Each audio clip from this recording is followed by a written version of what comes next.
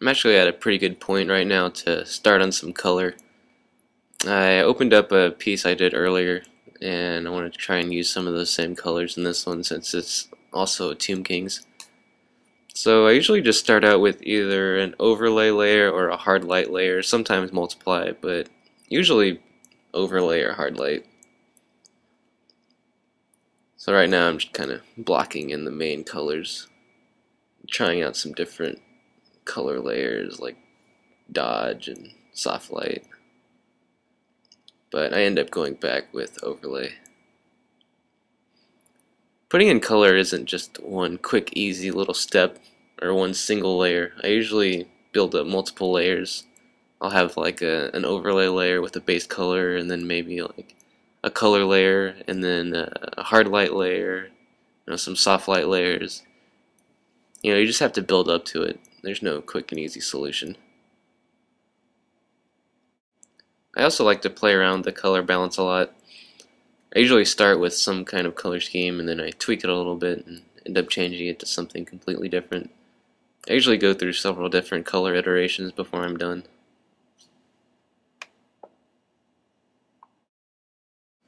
I'm still flipping back and forth between hard light and overlay layers. Not really quite sure which look I like the best right now. Just trying to get the decayed, mummified skin type feel right now.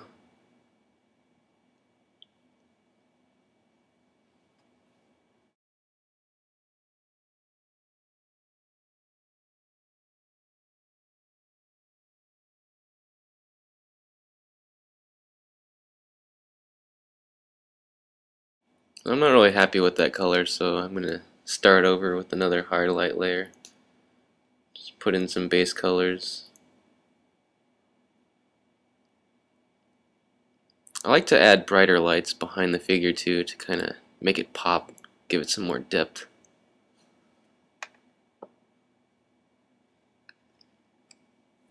The stage is always the hardest for me because, right now it looks pretty weird and I get discouraged pretty easily once I hit this spot. It's just one of those stages that I always go through in every painting, and I know that I just have to push through it because it'll end up turning out okay in the end.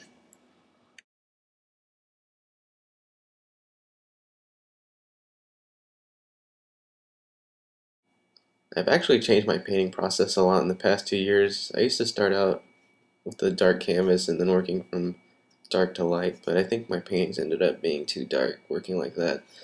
So I started out by painting from light to dark, and I think I get a lot more range that way. Plus my paintings don't end up too dark in the end. I think also for concept work you need to paint lighter so that the modelers can actually see what's going on with the character. With illustration work you can get away with painting darker and leaving a lot of things to the viewer's imagination, but with concept you kind of need to flesh everything out. The more things that I can squeeze in on this painting means the less number of callouts I'll have to do later on. That being said, I try and choose a pose that doesn't cover up too much of the character's design, but still allows for some kind of dynamic pose that shows the character's personality. If you choose a pose where you can't see, the front of the character or maybe the sides of the character, you're going to end up having to do more views later on.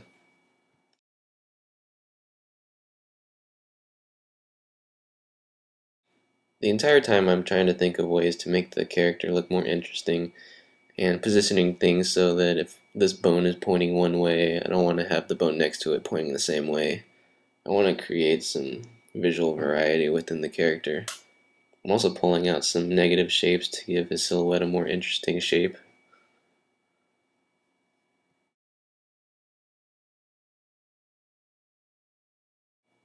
I'm also trying to think of different ways to add textures within this character. So right now I'm painting a bronze headdress, putting some strong highlights on there, with some cracks and little dents.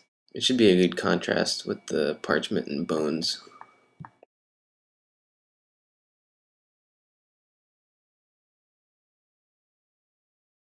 I'm not really sure how the birds connect to the back of his helmet, so I think I'm going to move him to attach to his back. Plus, the curve of the birds will actually draw your eye straight to his head, so it's a good directional element.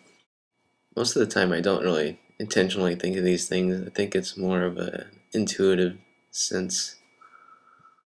Sometimes I'll just feel that something isn't working, so I'll kind of move it around until it feels better.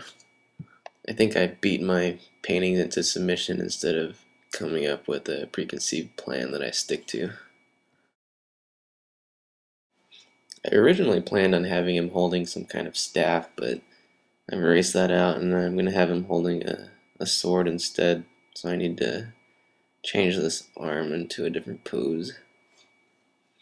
Painting skin is probably one of my favorite things to do, but painting exposed bone from flesh is pretty cool too.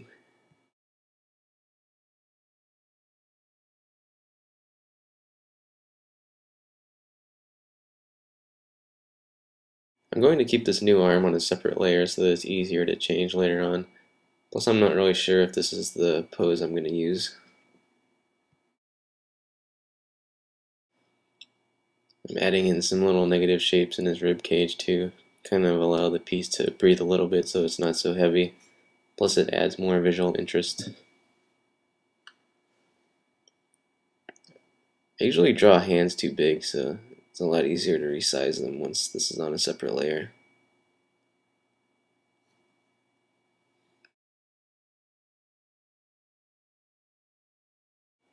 His arm is actually pretty huge, so I'm going to resize that a little bit.